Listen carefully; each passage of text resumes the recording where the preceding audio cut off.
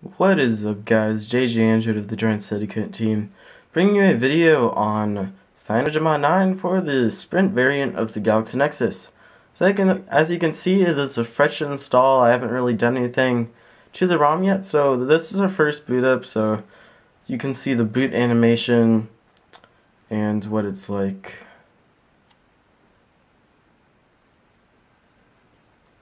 Takes a little bit for it to boot up. But yeah, this ROM is pretty cool. It's pretty much stock ice cream sandwich with some tweaks. Those tweaks being just some little add-ons, I guess, that you can do. And that's what I'm going to be showing you guys today. You can see that we got that really nice Cyanogenmod 9 boot animation. I really like it. But it does seem to lag, but remember, this is sort of a pre-beta alpha ROM, so don't really got to worry about that. And also, if you've watched my videos before, please tell me if you like this setup better with the towel, like behind with better lighting. Right now I'm in my bathroom, so you can see I got like a mirror right there and a towel just for a backdrop, I guess. But yeah, tell me if you think my videos turn out better, because I'm trying to make my videos turn out better for you guys. So it usually takes a little while to first boot up. You'll only know if you're stuck in a boot loop if you didn't wipe your data after before installing the ROM. So as you can see, it just vibrated for me. You can't really see that, but here we go. Welcome. Of course, you're gonna have your normal startup stuff, and I'm actually gonna go ahead and set this up right now. So sign into your Google account. It's gonna go ahead and give you your Wi-Fi options if the network hasn't connected yet. But yeah, guys, I'll be right back with you guys in just a second. Okay, so here we are after signing in. It's just gonna bring you to your normal home screen. So as you can see in the notification bar, you got some Cyanogenmod statistics. I just said to cancel that out, and then when it pops up back again, I go in and disable it. So that's how to get rid of that. And yeah, this is just stock ice cream sandwich. It's supposed to be faster and smoother, but yeah, let's get straight into the tweaks. He did remove and add some apps. As you can see, we're getting some tips right there. But yeah, we do have DevTools, DSP Manager, File Manager, the stock Android 2.3 music app. That's sort of weird, as you can see right there, so it has that look to it. Looks like it comes with Movie Studio, Super User, and Terminal Emulator. So yeah, let me just fix my camera really quick here. It's tilting down. So yeah, let's go ahead and get into the tweaks. You can just go into your settings straight through the notification bar right there. And your tweaks are going to be in Launcher and System. Now this launcher is Trebuchet, so keep that in mind. It's Trebuchet launcher. You might want to install a home replacement for this ROM. So navigation bar basically lets you edit the stuff right down here. So you can see I have back, home, and multitasking. Let me just press next here. You're gonna want to go ahead and switch to on. So switch the on button on, and what you can do here is you have plus and a little menu key right there. So if you press on that plus, you can add some buttons or take away a button. So let's say you want the search button. I can have a search button right there, and then when I turn that off, you can see that I'm going to have a back, home, multitasking, and then a search. Now what I found was pretty cool is that you can actually hold down on these and move them around. So you can always sort of change the order of those apps. And you can also add a menu always show button. Turn that off. So now you're going to have a little menu button right there that you can press pretty much anywhere in an app. It's usually going to show up right around here, like right up there usually in an app. But yeah, if you just want to go home, you can see it works just fine. Oh, accidentally pressing random buttons here. You actually press the settings button, and then you can enter system settings right from there. And then you can go back to System, Navigation Bar, toggle that on, and you can make that an empty button. And there you go. So I'm actually going to put this as the stock way it was. And there we go.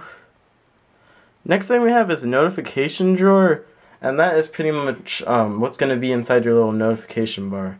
Oh yeah, also you can see that we have some toggles up here. So we have Wi-Fi, GPS, and Bluetooth, as well as a sound toggle.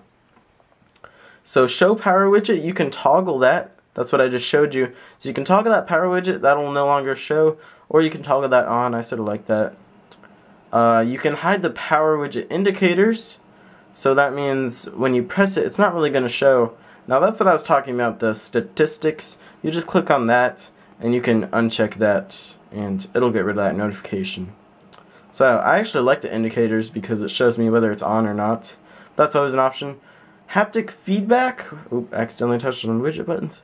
Haptic feedback, you can make it the global settings, which is pretty much the default settings, or you can turn that on or off.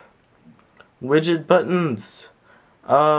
Basically you can just edit all those buttons in there. So let's say you want to add in toggle brightness. It will show up right there, and then I can toggle my brightness from there. So that's about it for notification drawer. Status bar, that is what's going to be up in this bar right here. And that you can change the battery status style. So let's say you want it to be a percentage.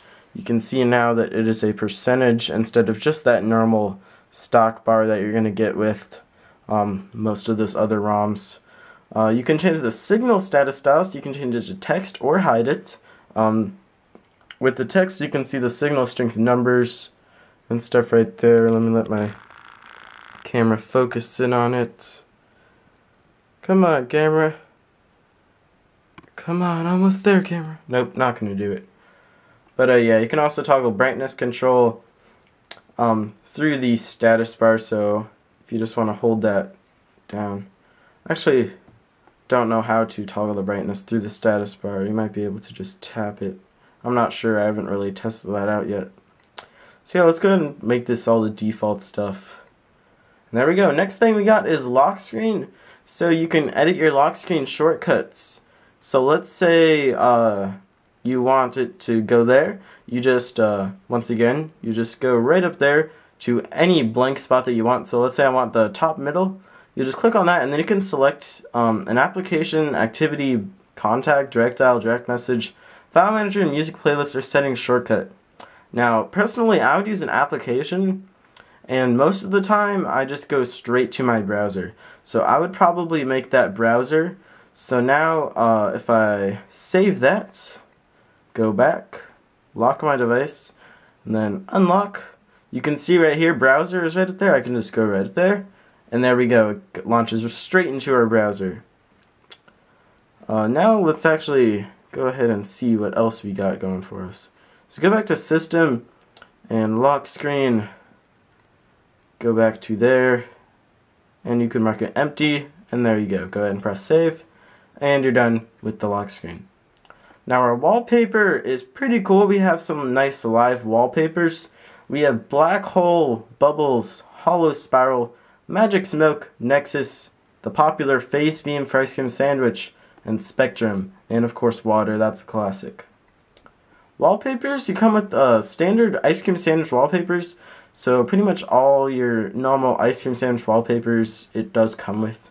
And you can also choose from your gallery.